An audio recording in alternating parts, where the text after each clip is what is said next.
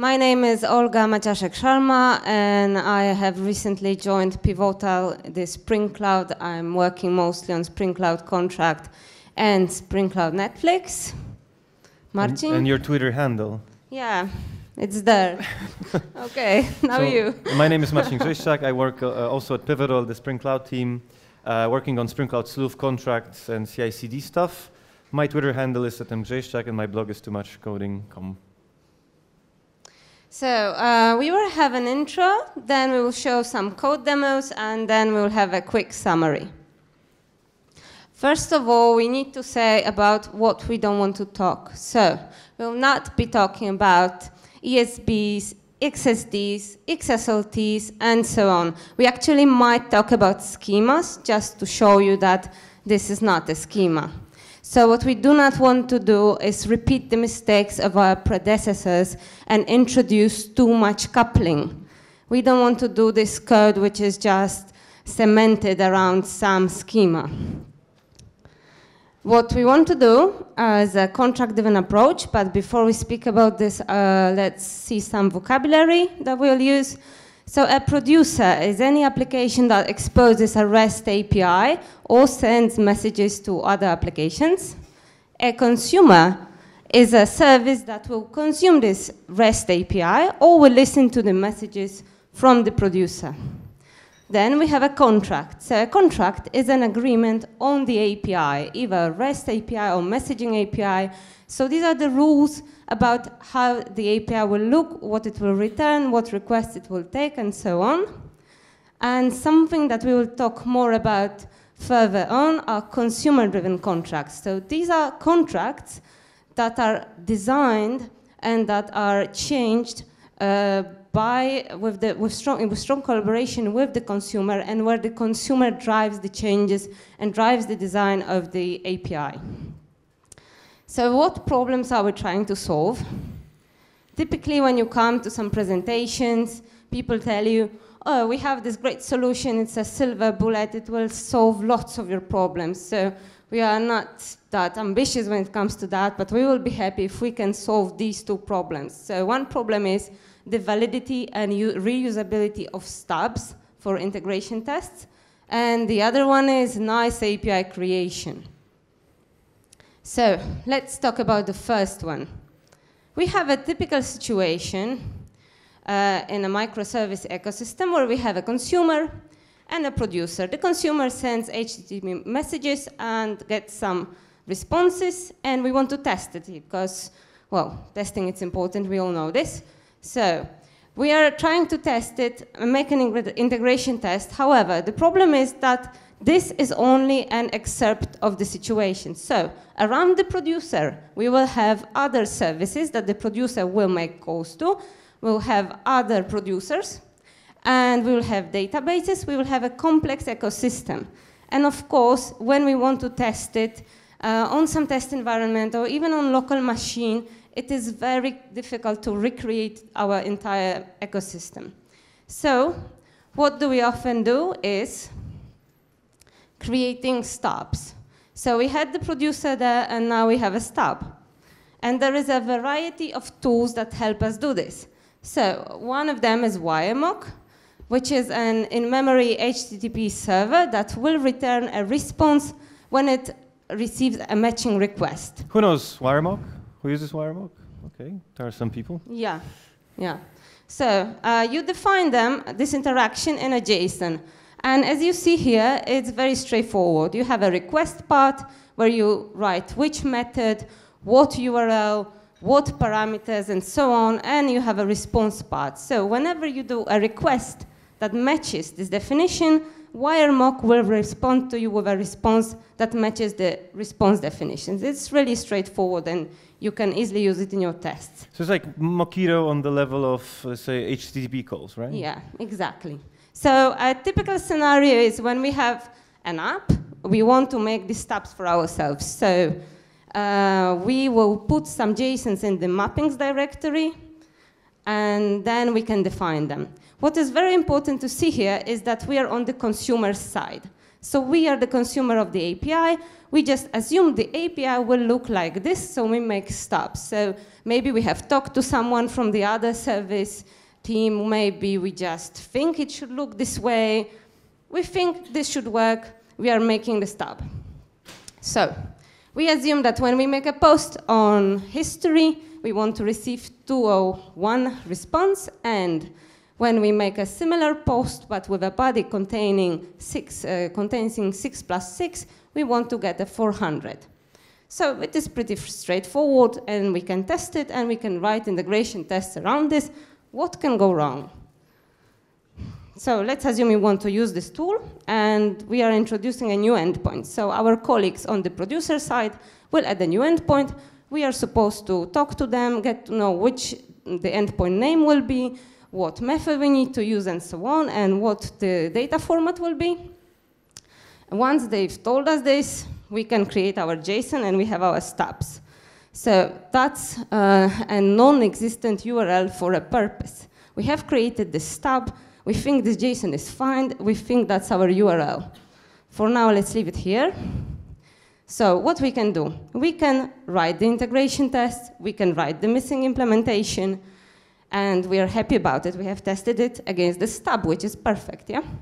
So what can go wrong? Did anyone have such a situation that, you know, you were writing a stub for another service, like, that you didn't own? Anybody? Okay, quite a few people, okay? Yeah. So we can now deploy it to our end-to-end environment, or maybe we can even deploy it to production, yeah? It's tested. Let's do it, okay? And what can go wrong? So in many cases, in many companies, definitely not in yours, but it does happen. What can happen is, actually, what you thought the producer was returning doesn't have anything to do with what it's actually returning. Because that's human communication, that's some good faith, that's some emails maybe. You have no guarantee that the producer behaves the same as you have defined it in your stub. So you're saying that human interaction can be problematic? Maybe. Impossible. Impossible. Okay, so we had the stub, and we did our calls, and the stub behaved according to our definition. We got an okay. But what if our producer, or we had a typo in the stub, or the producer had a typo in the URL, or they used a different method? Anything was different. We have no way of knowing while working with the stubs if these stubs have anything, but anything to do with the reality. They could have a bad day one day and decide to switch things up, and we might never know. So there was a situation in one of the companies that I worked where we had this idea of a Boy Scout rule. So whenever somebody went to the code, they needed to, and they saw, you know, some small thing they can fix, they decided that I'm going to fix it to make everybody's life easier and better. So the thing was that one of the developers saw a typo in the API, right? So this junior developer decided to fix the typo because that's a normal thing. That's a normal thing.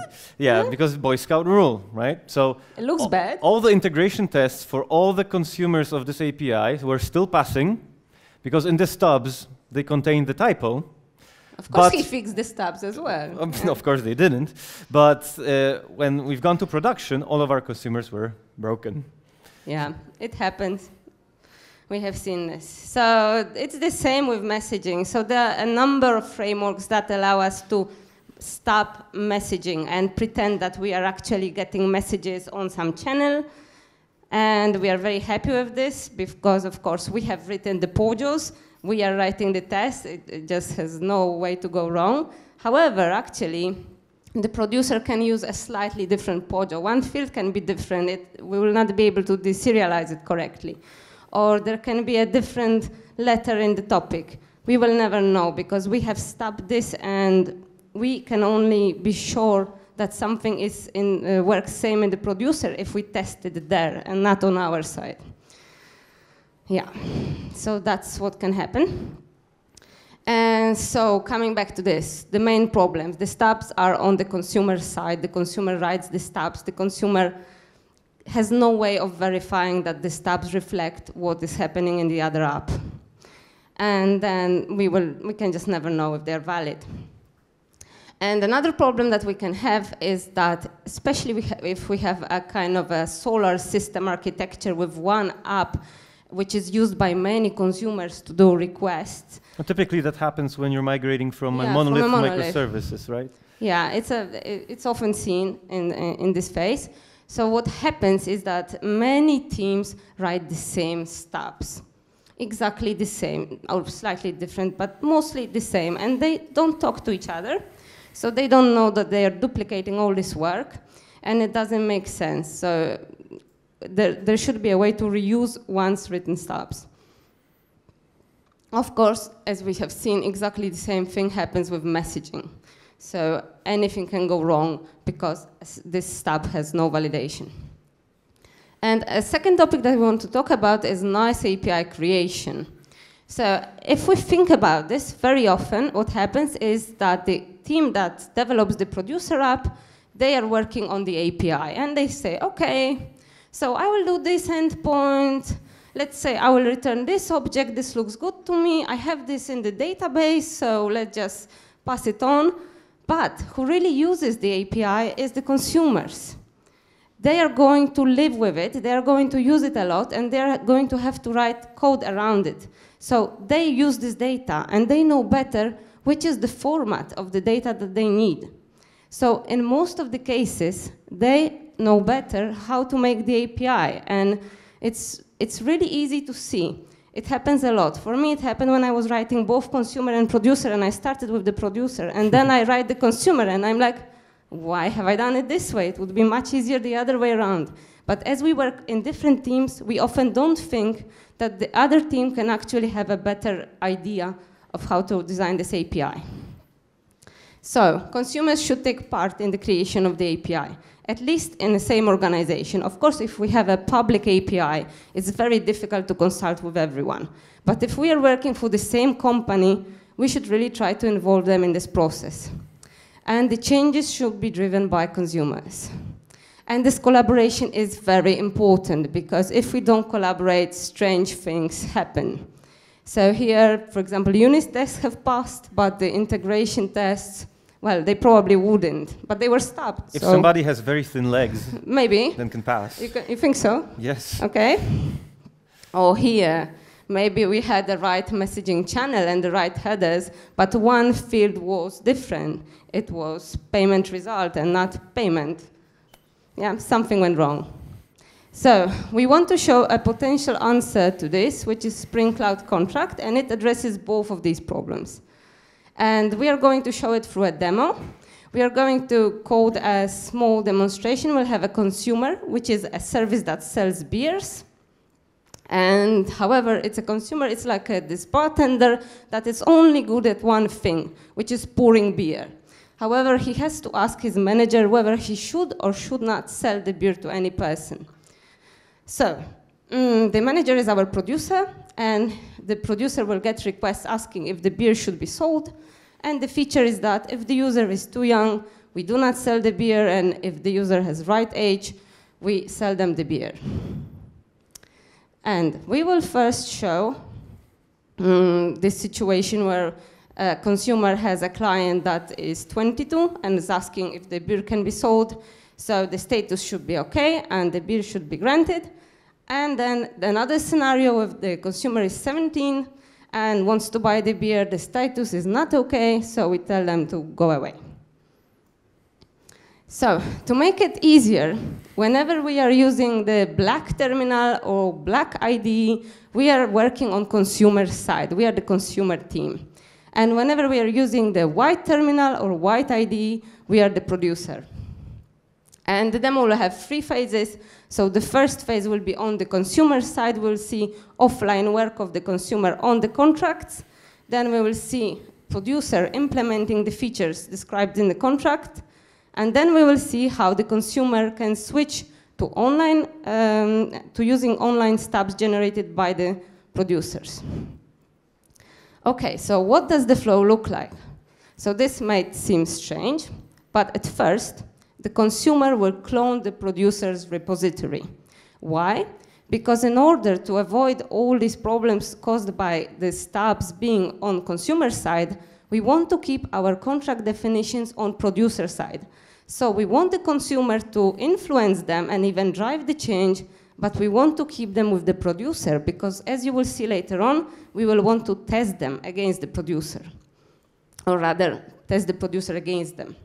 So the consumer clones the repository and starts working on the contracts and tries to design the best possible contracts. Once they're satisfied with it, they submit a pull request, they have interaction. Of course, the producer team will not agree to everything. Maybe they will, maybe they won't. They can consult it, more teams can get involved, more people can work on it.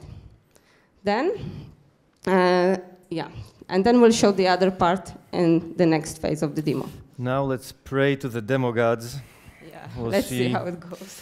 So the first thing you should ever do, like Josh Long says that, like if your children are less restless, as he says it, or suffer from indigestion, you should go to start.spring.io and generate a Spring Boot project. Do you know this site? Who knows start.spring.io? Quite a few people. And it's really cool because everything is for free. So I'm going to create a bar consumer, and I can pick all the dependencies I want to be there in the project. So it's going to be web. What else can you put there? Let's put Stubrunner. I'm going to see why in a second. Yeah, that's it. So it's going to be a Maven Java project based on Spring Boot 2.05. So let's generate a project. By the way, you could switch to full version, pick all sorts of stuff over there. There's like, they give it for free, so it's really cool. So let's generate a project. We have the bar consumer. Now it was black. Black terminal, we're on the consumer side, consumer. So I'm going to unzip the bar consumer, and I'm going to open the project. Okay. So what do we have here? Under POM, we have 2.05 of Spring Boot, the latest release train, which is Finchley SR1, Service Release 1, and we have web, test, and Stubrunner. That's it. And the cloud BOM, so bill of materials. All the versions come from the Spring Cloud BOM. Now I have to talk all this time because I'm waiting for the dependencies to resolve, because apparently 2.05 got just released, so I have to download the dependencies. That's why I will continuously speak right now, all the time. got released. Yes, and we did bump it yesterday. Yes, we did. Yes. Are you enjoying the conference? Is it okay? Yes, good. Okay, so maybe I'm going to show you that in a different way. Let's wait for this. I'm going to show you an antique tool called the Midnight Commander. And I'm going to show you what we have here. So we have pretty much source main Java. And it's just a Spring Boot application. Nothing special, nothing happening there. Let's see what we have in the tests. Okay, we're back. Good to go. So let's see what we have on the test side. Whoops, nothing special, just a simple test. So as everybody here, I'm going to start with the test, right? Always with the test. So what we want to do is like should grant a beer if old enough, something like this. Now, I'm a consumer. The producer side hasn't written a single line of code. Do I really know how the API should look like? I don't really know. They don't even probably know yet that you want this functionality. Yeah, but let's say that there should be like given maybe some sort of a person when we ask for, let's say, validity or something like this, given a person with age 22, let's say, right? Then the beer should be granted. Now, I don't know what the person should look like even, right? It's tricky. So I could file a ticket to the producer side, but they have 25 sprints planned ahead. So in like 50 weeks, because there's going to be a delay, they could provide me with some sort of a stub. With an endpoint. Yeah, with an endpoint that I can test against to see even if I want this feature. So or a JSON before they even make the endpoint. So that's bad. So what we're going to do is, like Olga said, we're going to clone the producer, and I have already done it. So you can see producer clone, because I don't trust in cloning stuff during conferences. So I'm going to just open the clone. Let's see what's going to happen. Assuming that delete, yeah, of course, something has to happen. So we're opening the project.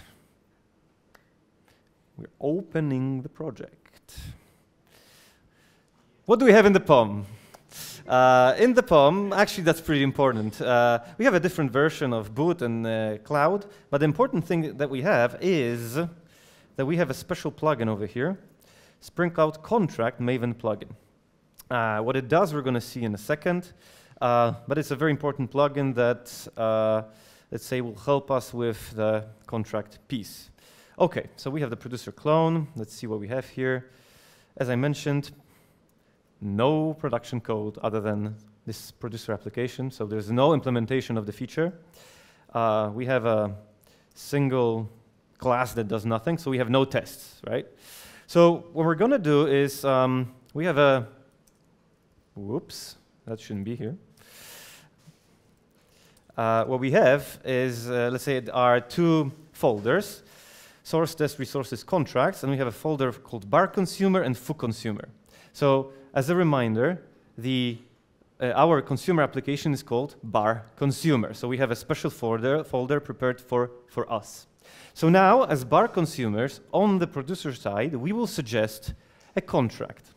So we will create contracts can be defined using YAML or Groovy. I'm going to do it in Groovy to show you that Groovy is not a bad thing. We recommend Groovy. Yes. Yeah. I'm going to call it should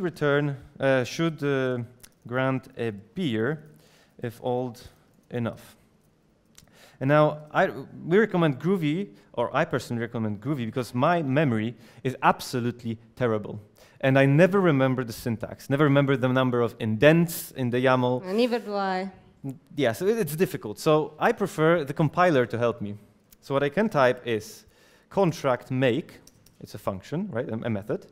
And now I guess we need a request and a response, right? Yeah, so same as in the JSON before. Yeah, so request and response. Okay, so ID helps me all the time.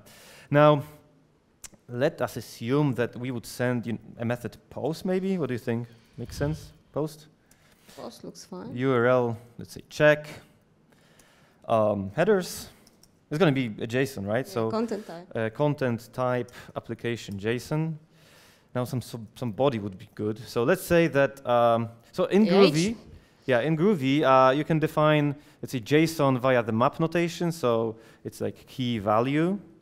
So we're going to represent this using this map notation. So name, let's say, Marcin, and age 22. It's not unfortunate. Let's assume it's 22. I wish.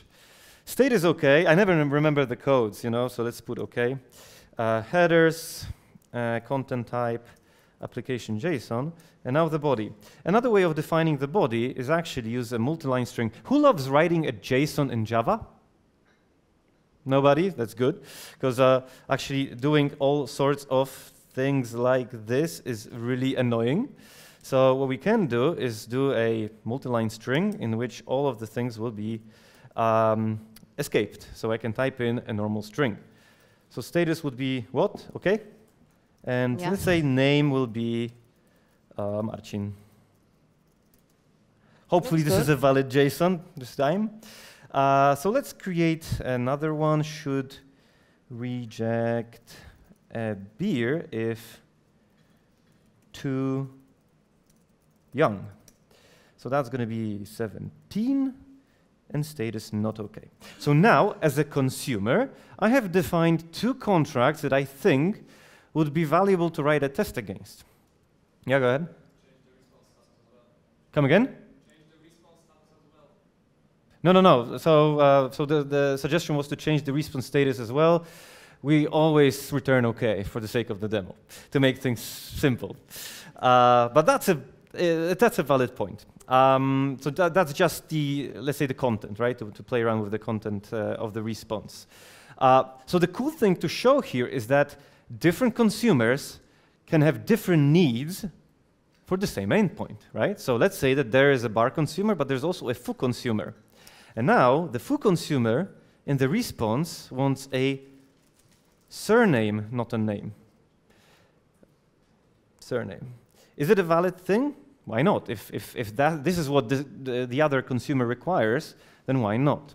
So now what we're going to do is we are going to the producer clone, and we're going to do the thing that you, let's say, never do with your code. We're going to do maven clean install. What's your favorite switch? Skip tests, of course. So why do we do it? Because I told you about the Maven plugin. So the Maven plugin does a couple of things.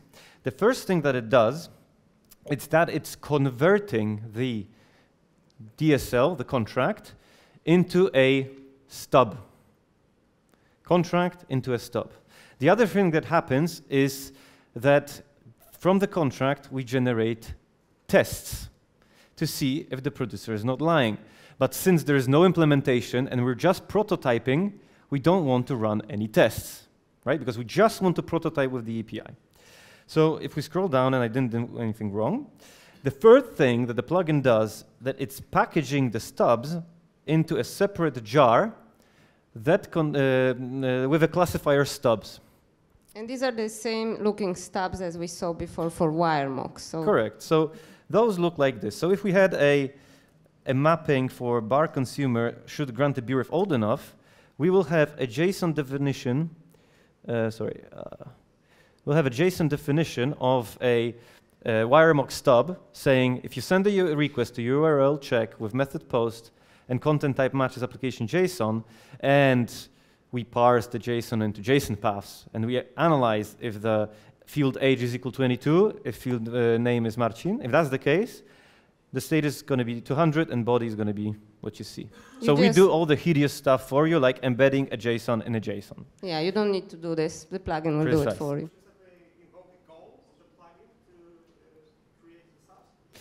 The question was, could I invoke the goal of the plugin to do this? Yes, I could, but this is much faster to show with skip tests. Yes, I could execute a goal of the Maven plugin to just do conversion. And it's actually, the goal is called convert, right? So we installed the stubs locally, right? They are called, com example is the group ID, the artifact ID is called, sorry for this, beer API producer with stubs per consumer. I have a bad feeling of naming, apparently. So let's go back to our consumer. So now we more or less know what we want to do. So we have a class person. Was there, well, it was a name. It is the bar or the full consumer? Which one is that? We are the bar consumer. Okay, so that was a name. Yeah, so name and age. So let's create the constructor. So if you've been to my first presentation, you know that there's this fellow Jackson that makes a lot of problems.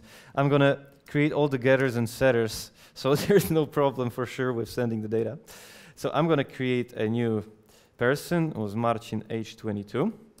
And now we ask, for, we want to send the request. So we're going to do new REST template. And let's try to get for, or let's do exchange. Request entity.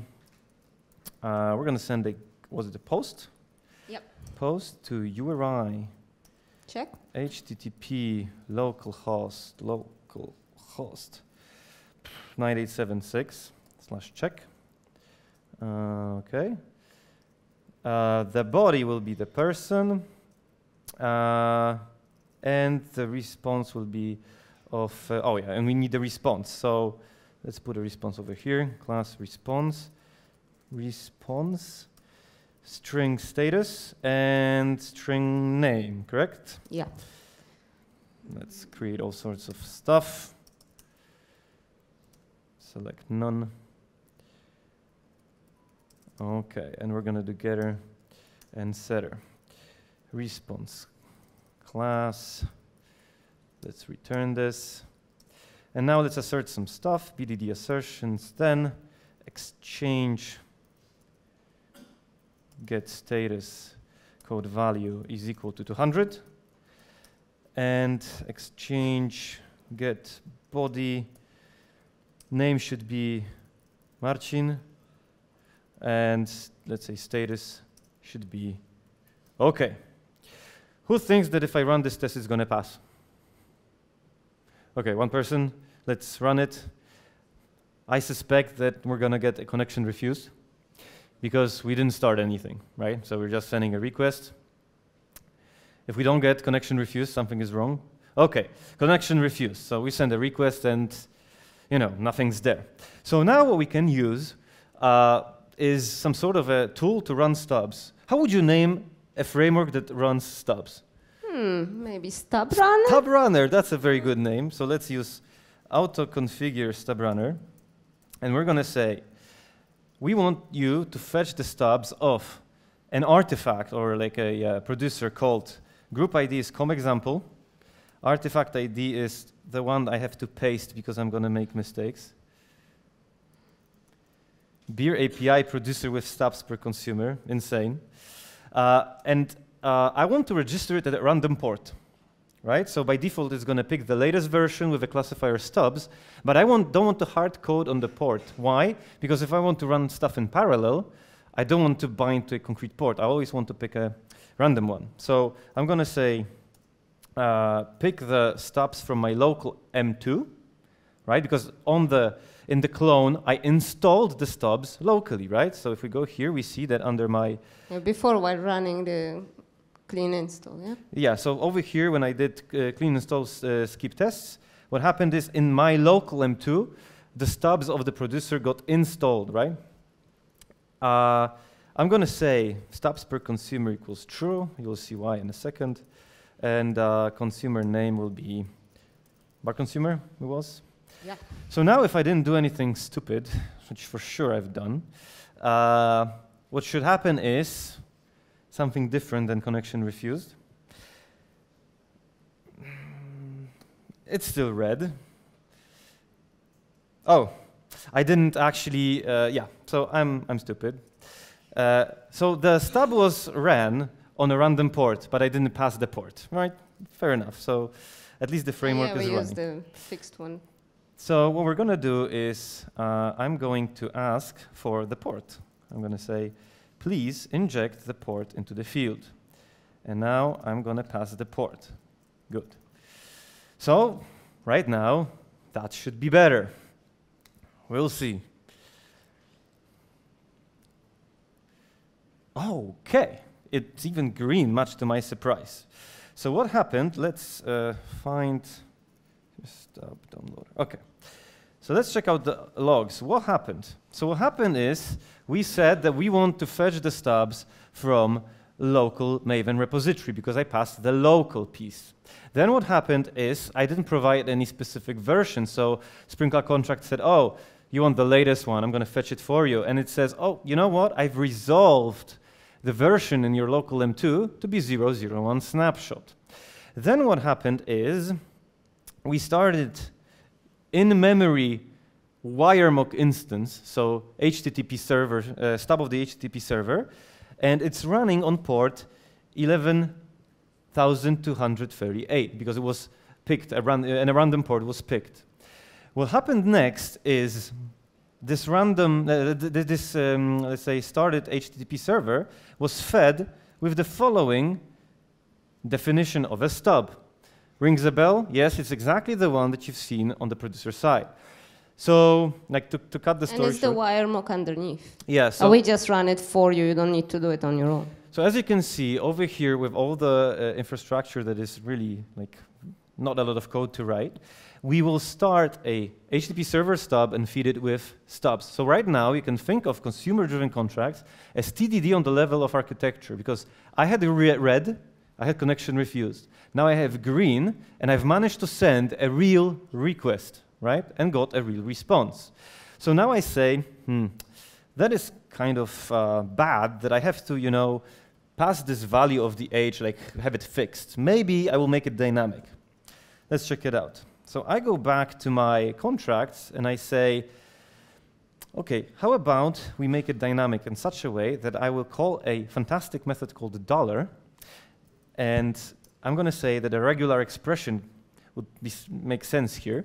And now, since it's very easy to write a regular expression for an age greater than 20, so let's assume that this is the case, that you're old enough to get the beer. So I'm going to say 2 to 9 is the first digit, and 0 to 9 is the second, right? And should reject if it's not the case, and now I have to do 0 to 1. Of course, 07 is not a valid number, but it's just like between you and us, okay? So what I'm going to do right now is I'm going to install this again with skipping tests. So in the clone, I'm rebuilding the stubs, I'm installing them locally, and if you check out the stub over here, of course, everybody knows that this is a valid regular expression check for a JSON path, right? Everybody knows it and loves it. So now what I can do on the consumer side is say, okay, how about I do 54 over here? Of course, age may be not the best idea, but imagine that you have time or you UUID. have an ID. Exactly. So in this case, you can provide a, let's say, dynamic piece. So yet another thing, consumer-driven. So every consumer can have different needs. Right now, we fetched stubs for the bar consumer. How about we say that, you know, we're actually foo consumer. So foo consumer requires some different data to be returned in the response. So if that's the case, suddenly our tests stop passing. Why is it so? And that's because we needed a surname, we needed a surname, and nothing really worked. It turned out that I created even a wrong stub or something like this. So we start getting a invalid response, and that's exactly what we wanted to achieve. So right now, as a consumer, let's say I'm very happy with the API. So I didn't have to ask anybody to provide me any stubs, right? I created myself. I like the API. That can be especially useful when you're doing something with the UI, right? You're prototyping the UI. You can also prototype the required API. So right now, I create a pull request to the producer side where I'm going to say that this is the API that I would like to be done. Yeah, so the producer will take over the PR and, of course, has to implement it. And my favorite thing about this is that they have no way of building the code with this PR until they implement it. Because as we have automatically generated the stubs, so what we will show you now is that the plugin will generate the automated test for you. That will check if the producer really provides this API.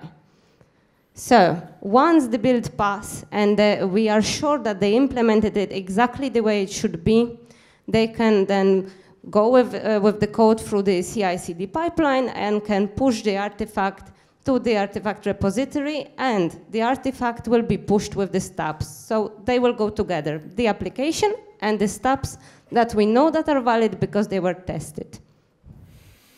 Okay.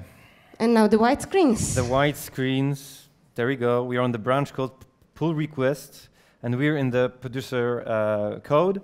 So there's already something written here, so we don't waste time. We have the producer controller. As we've seen in the contract, we have a method check, URL check, method post, application JSON is consumed and returned. There is an interface that checks if the person is eligible to get the beer. You can see should get beer. There's no implementation, nothing working. And we have the contracts there. We have no tests. We have just some sort of a class, base right? class. So what I'm going to do right now is I'm going to do a clean install. And we'll see what's going to happen. I expect everything to work smoothly. Whoops. What happened? Let's see. So some tests were failing. Bar consumer test and food consumer test. Have you written that test? I didn't write them. Have you? No. It's like in a very pathetic commercial, right? So let's go to target, generated test sources, and we'll see that, oh, we have bar consumer and food consumer tests. What are those? So we have, under bar consumer, should grant a beer if old enough. It looks exactly as the file over here. So in the file we said, method post, URL check, age, name, content type, status, name. What do we have in the test? We are sending a request via a framework called rest assured with a header content type application JSON with body age matching the regular expression. It got generated, so 62 is greater than 20. Name is Marcin. And we send the post method, with the post method to do URL check. We send a request. We expect status to 100. We expect content type to be application JSON, and we expect the let's say, fields in the response to be there. So this is something that gets generated by the plugin, meaning if you as a producer are not compliant with the contract, we will break your build. Now, there are cases, you have to set up some context, set up some stuff. So the generated test extend the base class. So what we need to do is tell rest assured that we have a single controller. It's called producer controller. Yep. Now, we inject via constructor. We need a person checking service to be, let's say, injected. Now, a very important thing related to contract tests. Contract tests do not replicate business logic. If you were to go to the database and send 25 requests to know whether the person can get the beer or not, you don't want to actually do it. What you want to do is verify the semantics, if we can communicate. So what I'm going to do right now is I'm going to inject a, let's say, fake service. So it's going to be new person checking service, which happens to be a fantastic lambda. And I'm going to say, and now we can, let's say, simulate, agree with, let's say, our consumers. What age do we agree upon that means that you're eligible or not? So in our case, we assumed that the age is 20. So we're going to say age greater or equal to 20. Even though, from the business perspective, for example, you have to be 18 or 21. These are contract tests. We just need to agree upon something. So now, I can go to the test. I can run it, and I should have an exception. Something is wrong because I didn't write a single line of production code, right? Good, so it failed. Why? Because of nil, there's no response. So let me fix it. If person checking service should get beer, person to check is true, return new response, beer check status should be okay, and we pass the name over here. Otherwise, please return not okay. So right now what I can do is I can run this again. And both tests pass, which means that I am compliant with the contract. Now, why consumer during contract makes a lot of sense from the point of view of the producer. That's because I exactly know which consumer is using which part of my API and what way, because that's explicitly defined in the contract. So let us assume that for some reason I am insane, and I do something that you never do in your companies. So I've decided to remove a field from the response because nobody uses it, right? So I'm just going to remove it. So let me just try to run the build, and of course it has to pass not. Right? Because the generated tests have said that the foo consumer requires the field surname equal to Marcin. So right now, I know exactly which consumer uses my API in what way, and I can ping which team? The foo team, saying, you know what, the other team uses name, you're using surname. Can't you use the same thing if you use it? Like if you migrate to it, it's going to be easier for us to support less stuff.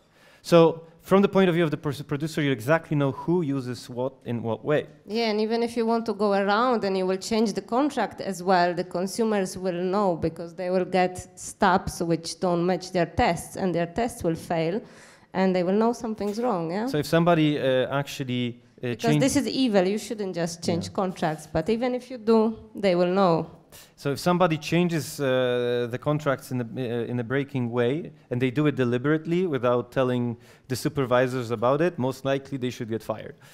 Because that's going to mean a lot of problems for everybody in the company. So now as a producer, once I merge the branch, what the CI would do is it would call something like clean deploy, and the stubs would be uploaded to Nexus or Artifactory. And from the point of view of the producer, we are done. Yeah, just by the way, you can also get these tests generated in Spock. So if you prefer Spock or JUnit 5, it will work. So now we are back. We are back to the consumer, and our consumer wants to use now not anymore the stubs that they installed and they generated on their local machines. They want to use the stubs that were deployed to the artifact repository. And then they know for sure that what they're testing is exactly what the producer behaves like. So let's see this part. So last thing, we go back to the black thing. And over here, we say we want the remote mode, not the local one, remote. And the root of the, let's say, of the software with artifacts, so like Nexus or Artifactory is, for example, repo spring io/libs milestone local. That means that Spring Cloud Contract will search for those artifacts in that particular repository. So that can be your local Nexus in your company. And for example, as Olga said, if somebody changes the stubs, you will fetch them every single time you run the tests. And if those changed and you're not compliant with them, your builds as consumers will break. Okay. So we've done the demo, and now what if we cannot clone the repository of the producer? So that's bizarre. I never thought that was possible, but actually in some banking and other organizations where they have special security regulations, you cannot do it.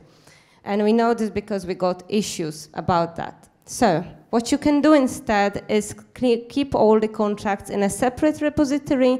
The process looks the same, but just the consumer will have one additional step where both parts take the contracts or submit the contracts to an additional repository.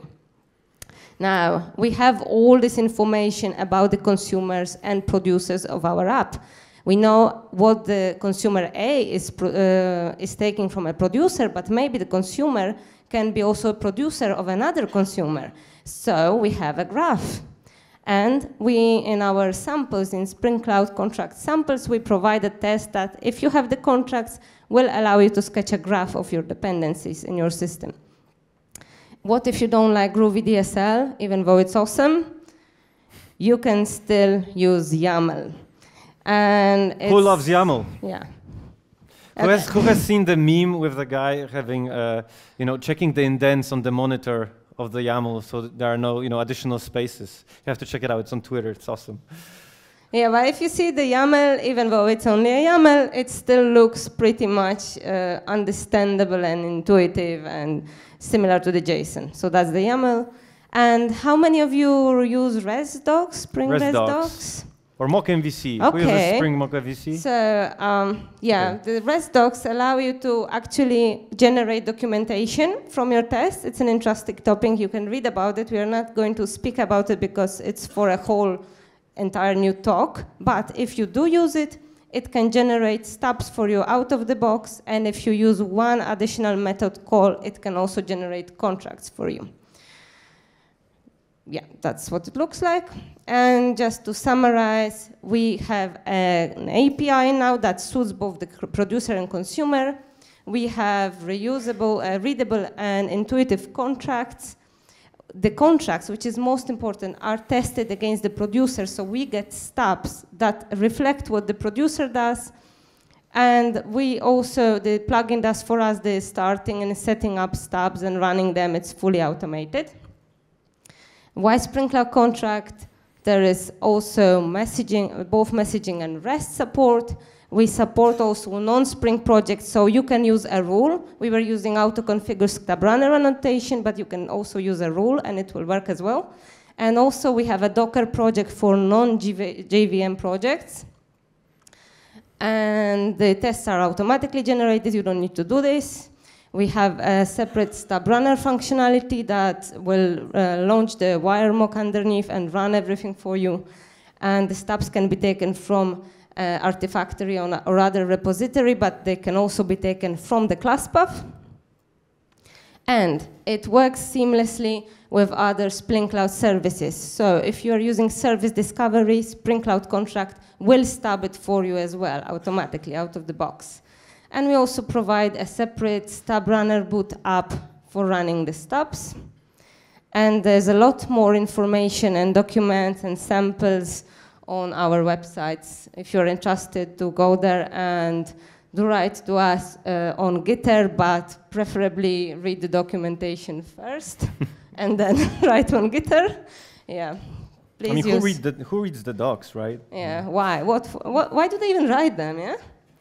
So okay. I guess that's it from our side. We're not going to change the slide to questions because I see you're taking pictures. There's not enough time. So But yeah, do try using it. If you have any issue, submit it. If you have a great idea, submit a pull request. It's an open source project. Everybody can participate.